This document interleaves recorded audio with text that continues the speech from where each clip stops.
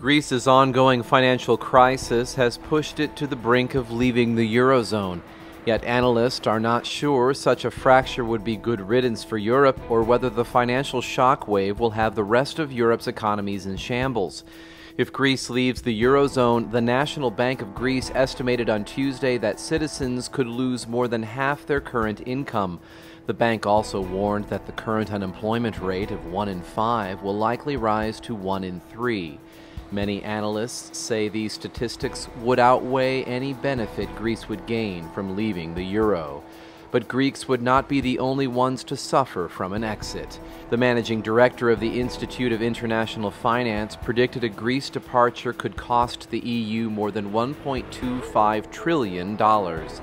Last Thursday, European leaders expressed strong desire to keep Greece on the euro. Polls on Wednesday show that more than 80% of Greeks prefer to stay in the Eurozone at any cost. There are other costs to consider in this euro crisis, however. Robert Halver, chief analyst of Baader Bank, calculated that while a Greece exit would cost Germany more than $100 billion, it was more important to consider how Germany is affected if Greece stays in.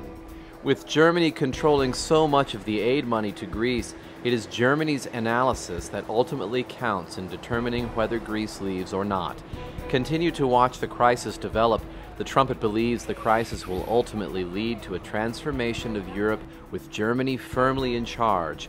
For more information on this forecast, read our article, "A Deadly Secret Plot Has Been Uncovered."